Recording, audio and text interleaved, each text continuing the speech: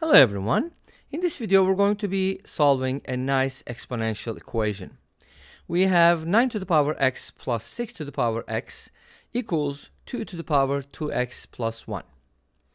And we are looking for real solutions, not just integer solutions. We've done similar problems before. If I find them, I'll link them down below. So, how do we solve this problem? Well, we're going to go ahead and use a very common strategy for these kinds of equations. But let's go ahead and simplify 2 to the power 2x plus 1 first. So I'm going to go ahead and write it as follows. 9 to the x plus 6 to the x equals 2 to the power 2x times 2. And now this can be written as 4 to the power x. And so we can kind of write it as 2 times 4 to the power x. Great. We simplified it as much as we can. One thing that you should always notice with these kinds of problems, because they appear in competitions and some exams, 9, 4, and 6 are specially chosen. How? If you multiply 9 and 4, you get 36, and 36 happens to be 6 squared. Get the idea? Hopefully you did. Now let's see what happens. We're going to divide everything by the largest power. The largest power here is 9 to the power x. So let's go ahead and divide everything by the way, you don't have to do it this way. You can also do it differently. Now, 9 to the x divided by 9 to the x is 1. So that's 1. This can be written as 6 ninths to the power x. So x is common. We can just take it out. But 6 ninths can be simplified, right, into 2/3. So we can write it as 2/3 to the power x. And this is 2 times 4 ninths to the power x. What's the relationship between 4 ninths and 2/3? 4 ninths is 2/3 squared, right? 4 ninths is 2/3 squared. Awesome. The reason why this happens is because of this. Make sense? Alrighty. Now, we're going to use substitution. Shouldn't be a surprise, right? We're going to call this something. What should we call it? How about a b? Let's call it b. Last time I think we called it c, and this time we're going to call it b. And this is going to give us the following. If that's b, then this should be b squared. So we get the following. 1 plus b equals 2b squared.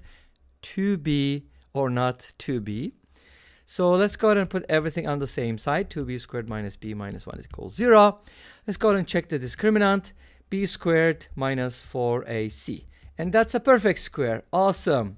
Nice. That means that our equation is factorable.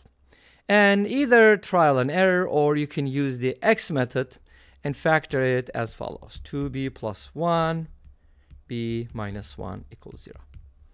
And this gives us two equations. This is a quadratic, right, with real solutions. So b is either -1/2 or 1.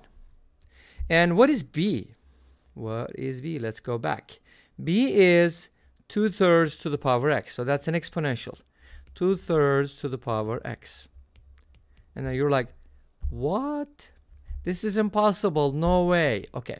Well, if you're dealing with real numbers, obviously, this is not going to work. But if you are dealing with complex numbers, you can ln both sides and then figure out ln -1/2. I think in a problem we did ln I, and similarly by using Euler's formula, you know, you can write a polar form into e to the power something, something, something. Anyways, you can do that. But we're going to look for real solutions. So that doesn't give us something real. So we're going to go with the second one. If you set 2/3 to the power x equal to 1, come on, you know this, right? This means x is equal to 0. And guess what? This turns out to be the only solution. Now, we're going to go ahead and take a look at the graph and finish up with that. So hopefully this is going to be a short video. All right, so what does the graph look like? We're dealing with the sum of two increasing exponentials and another increasing exponential. So when you have two increasing functions, you can't always tell where they intersect.